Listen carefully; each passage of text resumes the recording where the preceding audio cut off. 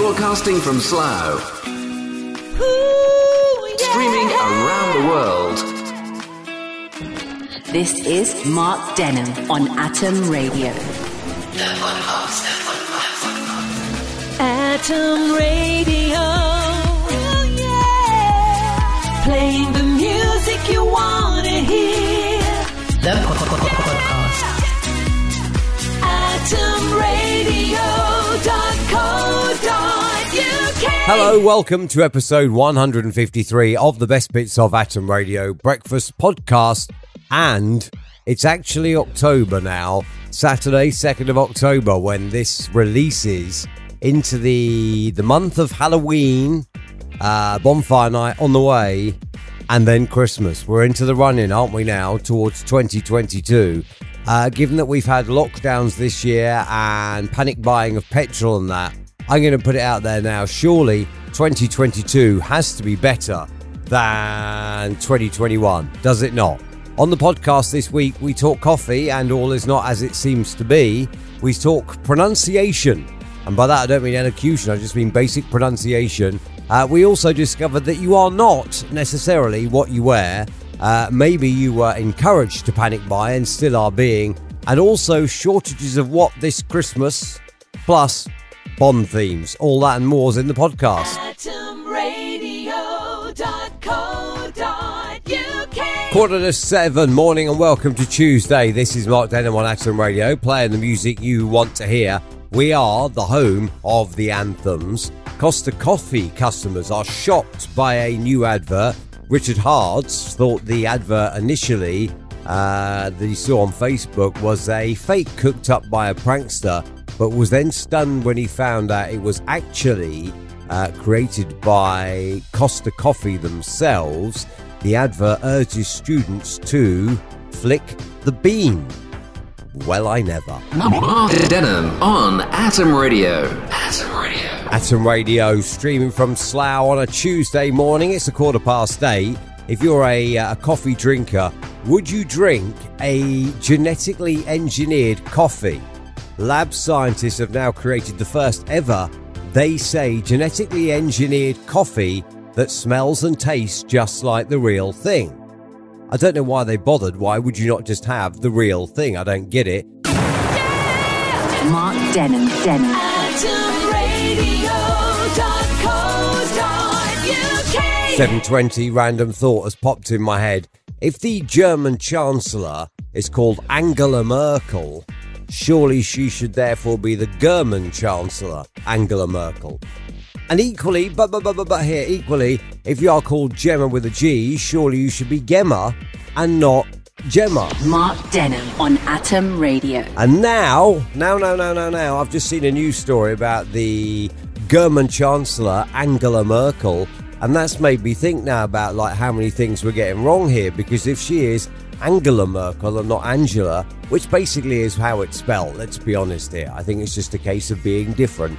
Anyway, if she is Angela Merkel, then we're talking about Germany, and we're talking about Gemma, but then we're also talking about gentleman. You see, this is where it all gets confusing.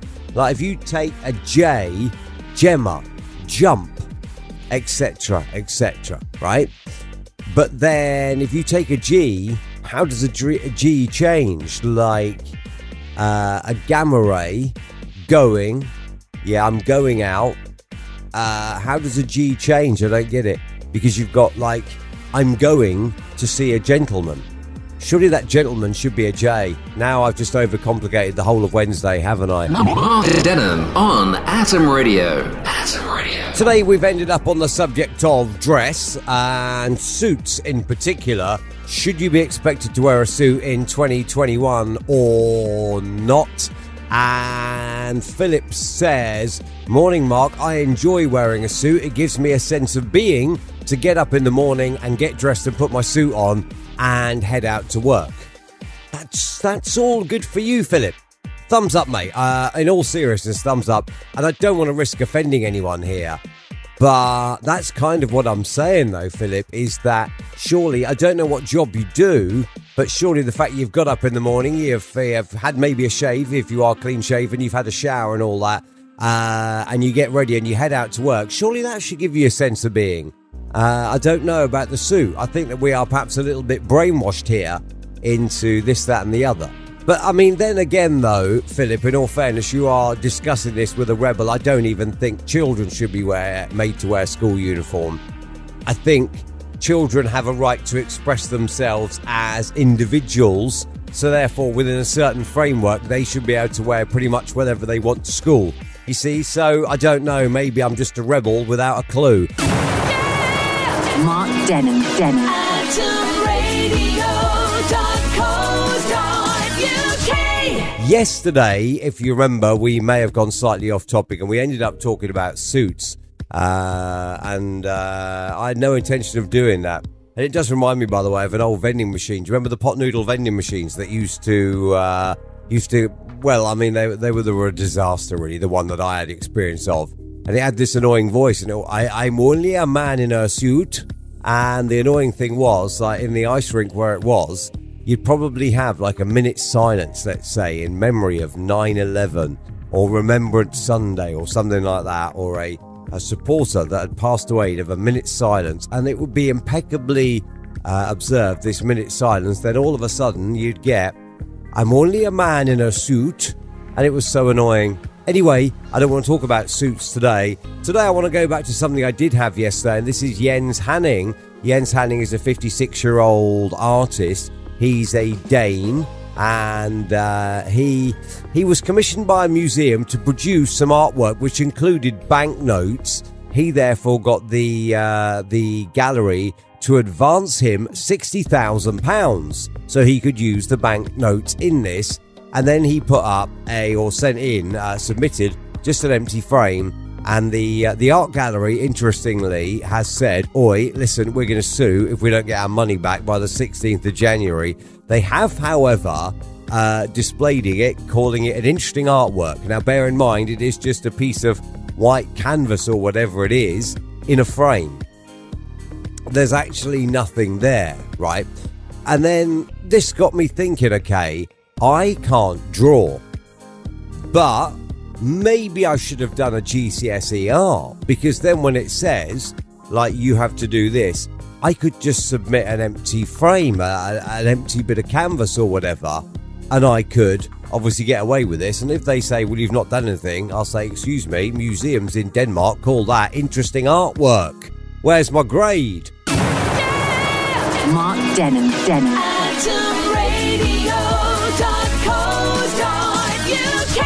6:24 morning, and welcome to Friday. It's Mark Denholm breakfast on Atom Radio. Rain this morning should clear by lunchtime, becoming largely dry and bright through the afternoon. Winds will ease as well. Highs today up at 17 degrees. Piers Morgan hits the headlines as No Time to Die finally goes on show yesterday. Piers Morgan says James Bond is about the last real man standing in Hollywood, and if the woke warriors dare make him a woman, I'm going to campaign for Wonder Woman to be a man. He has a point, in all fairness. There's, Wonder Woman. Nobody's ever campaigned for Wonder Woman to become Wonder Man, have they? And yet there are so many people that say that James Bond, who is the character from a series of books, should become a woman. He has a point. Mark Denholm on Atom Radio. Atom Radio online, on mobile, on smart speaker. It is Mark Denholm at breakfast, loud, proud, standing out from the crowd on a Friday morning, heading towards the weekend. The Welsh even, not the Wales.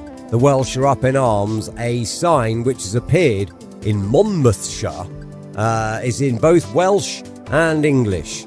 It actually says, when red light shows, wait here. However, the Welsh are not happy.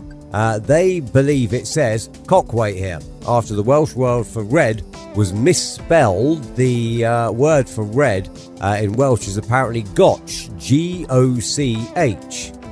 I don't really know what's wrong with R-E-D, if I'm honest. But they've spelled it wrong. That says G-O-C-K, the word letter K is not used in the Welsh language. And also with a screw holding the sign to the framework, it appears to say cock instead of gok, but gok would be wrong because it's gotch. I don't get all this. Why not just have, when red light shows, wait here? And then at least everybody knows where they stands, or sits, or parks, or waits. Mark Denholm on Atom Radio. Today we talk Christmas, and Alice is still asking for Christmas music. Alice, I'm not one of these people that if you were to bat your eyelids, it'll work. It's not going to work. We'll get Christmas music at Christmas time. Today, though, we talk about Christmas. Changes to Britain's border rules come into force today, and under new immigration rules, the European ID card is no longer an accepted proof of identity. EU nationals will need to show a passport to enter the United Kingdom. It is said by the road haulage industry and the shopping industry, this could cause shortage this Christmas of turkeys, of beer, of bicycles, of sofas, electronic goods, fizzy drinks and toys. Now let's not forget last year we already had a shortage of electronic goods due to the global chip shortage, which is still going on, meaning that electronic goods are still already in short supply. So to our cars and stuff like that. Beer, obviously, that's not going to go down well at the time where everybody does perhaps enjoy an extra tipple or two of the year as well. Toys, well, what are you going to give away at Christmas? Sofas I don't really get, if I'm honest. You don't need a new sofa for Christmas. Make do with the one you've got. And bicycles, if you're that eco-friendly, upcycle the one you've got. No pun intended. I ask you today, though, what would it be that is a shortage of making your Christmas a disaster? Morning, Carl. Thank you for your email. Carl says, did you mention earlier people who usually have a turkey may have to swap to a nut roast? Is this therefore a conspiracy started by vegetarians or vegans? I don't know. Carl says, how come there's a shortage of turkeys but there's no shortage of nuts for a nut roast? I don't know, Carl, if I'm honest. I'm going to be honest, though, if it came down to it, I do like a turkey, roast potatoes and all that at Christmas. I do like it. But if it came down to it and I had to have a nut roast instead, not a nut roast, I don't think anybody called Nat would be happy being roasted at Christmas. Well, actually, I don't know, but I won't get into that because it's that time of the morning. It's 20 to 8. If I had to have a nut roast at Christmas, I think I'd rather, I'm honest, just have a burger and chips or maybe crispy chicken and super noodles instead would be more my kind of thing rather than the nut roast. Mark Denham on Atom Radio. This has taken a little longer than I thought, but then in all honesty, I didn't think of it either. So then maybe I am shallow myself. Morning, Nick. Thank you for your email. On air at atomradio.co.uk. Today, new immigration laws come into force. Now, drivers will need to show passports to get into the country rather than EU ID cards. It said that in combination with the shortage of HGV drivers could cause shortages at Christmas, and we could be down on turkeys and all sorts of things. So if you are looking ahead to Christmas, I'm asking you today, a shortage of what could be an issue for you this year. However, Nick then says, I don't really care, if I'm honest, what we are short of at Christmas, as long as that... Oh, hang on, don't read that. As long as we still get to spend it with our friends and family without restrictions this year. It's only fair after last year. It's only fair now that we get to spend it with our friends and family this year, a proper Christmas. And I agree with what Nick's saying. Does it matter if you have to swap a turkey for a bit of roast lamb? Does it matter if you have one less beer? Does it matter if your toys are substituted with other toys? As long as you get to spend it with your friends and family. Because, unless you're religious, that's surely what Christmas is all about, isn't it? It's spending the time with friends and family. So then that, Nick, is the best one of the day so far. Mark Denham on Atom Radio. Atom Radio. Earlier on, I played Aha and the theme song from an old Bond movie. I played The Living Daylights, and the new Bond movie, of course, was available as of the last film featuring Pierce Brosnan. And I did say that I think Aha and the Living Daylights is better than Billie Eilish and the theme song to the No Time to Die film, right? Morning, Lauren. Lauren says, please, can we not cuss Billie Eilish? Lauren, I'm not cussing Billie Eilish by any stretch of the imagination. You may like Billie Eilish, I personally don't.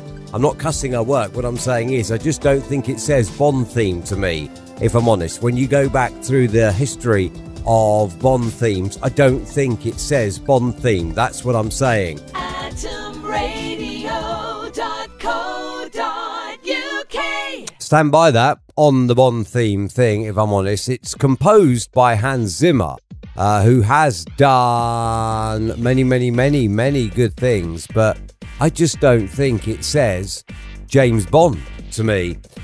Certainly when you compare it to Aha and the Living Daylights, I don't think it stands up well, if I'm honest. I just don't. Sorry. If you are a big fan of Billie Eilish, I don't think it stands up well, but there we are. Anyway, if you are going to see the Bond film, enjoy the Bond film, the last one for Daniel Craig as well. I'm not the biggest Bond fan ever, but I have enjoyed some of the Daniel Craig work, so I will, at some point in time, make time to go and see the James Bond film. What I will also find time to do is the breakfast show next week. Last week before a holiday for me, so I'm quite excited about that. Monday, Tuesday, Wednesday, Thursday and Friday, 6 until 10. Shall we call it a day in the morning? Wake you up and get your day going. Monday to Friday on Atom Radio. I'll be there, and with a bit of luck, you'll be there too. Atom Radio. Playing the music you want to hear. You can find us online, on mobile, on smart speaker, on atomradio.co.uk, TuneIn Radio Box, Streamer, smart speaker and iTunes Radio, live 24 hours a day.